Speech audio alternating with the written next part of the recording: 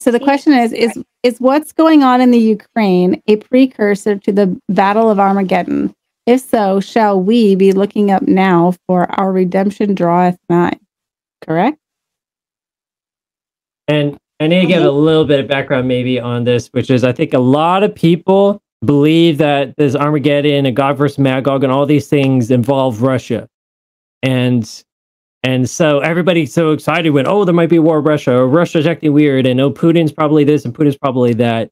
So now, Tina, I'll let you go and answer this question. I think that's another aspect I didn't even think about, off the top of my head. But what I would say to this, because I agree, I think, a lot of people think, oh, Russia's king of the north, of Daniel 11, or all these things. I don't want to say like, oh, it's, nothing. I think everything, should point us back to the reality that Jesus is coming soon, that we need to make sure we're always right with God, and that we don't know when our time is, to when the end of our life will be, and that's the end of our story, and how we made a decision to be right with God. So we need to be doing that on a daily basis. But as far as what's going on in the world, over in the Ukraine, I don't mean to dismiss it. I'm not dismissing what's happening, because I know it's very serious, and I think we need to be praying for these people in this part of the world, and doing what we can to show them Christ's love. But I do think it's one of many climaxing things that are happening in our world that are part of what we see in Matthew chapter 24, verse 6, where basically Jesus is talking about, the end of the world, or, signs of his coming to his disciples. And what it says in 24, verse 6, Jesus says, "And you shall hear wars and rumors of wars. See that you be not troubled, for all these things must come to pass, but the end is not yet." So basically, and if you continue in verse 7, it says, "For nation shall rise against nation, and kingdom against kingdom, and there shall be famines and pestilences, earthquakes in diverse places."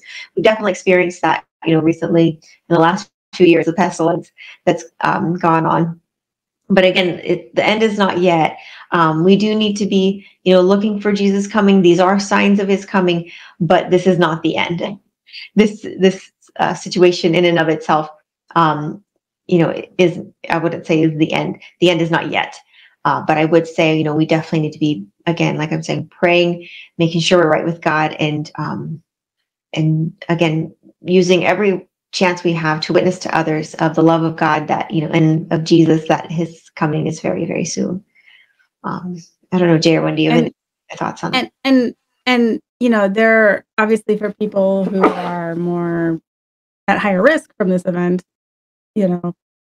all of us have, our life is short. It's limited. We don't know when our last breath will be. We don't know. And so making the choice each day, each moment, to give our heart to God, to live according to him, to seek his path for us, his will for us, that is the important thing that we focus on all the time.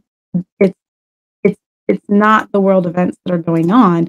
We know these things are going to happen because, the Bible has talked about it for thousands of years. So we know these things are going to happen. But the focus should be on our relationship with God, our connection with God, and living our life the way he would have us to live it each day. Amen. I'm sorry, I just wanted to say one last thing. If you keep going one more verse, Matthew 24, verse 8, it says, "All these are the beginning of sorrows," which is like birth pangs, which they're going to be, these, wars, rumors of wars, all these things are going to get, they've been around for hundreds of years, but they're going to get more intense and more strong as we get closer and closer to the coming of Jesus. So I definitely see that, this is definitely, again, it's a warning, just like as birth pangs, meaning like, when you're going to have a baby, which, as somebody who's had a baby, let me tell you, it gets more and more intense right before, you give birth. And, at first it might be a little bit, but then as it gets closer, they become stronger and closer together. And we see that definitely happening in our world. So, may this be a wake up call for all of us to, again, like you're saying, be right with God.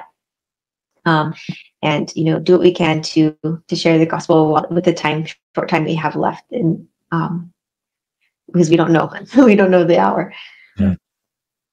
And yeah, I mean, the battle of Armageddon, just to say, like, it really is the battle of the heart, as we're talking about, is that decision to be with God, the decision to be on his team, his decision to stand like Shadrach, Meshach, and Abednego. When everybody's bowing down to the false idol, the false image, are you willing to stand true even in the threat of death for God and for what's right and for what's truth? And that's the heart of this battle that we see in Revelation 13 through 16. Amen. So, amen to that. Well, I know we have time. Oh, sorry. I was just to say, pray everybody chooses God and chooses life. Amen. Amen to that. That's God's will for all of us.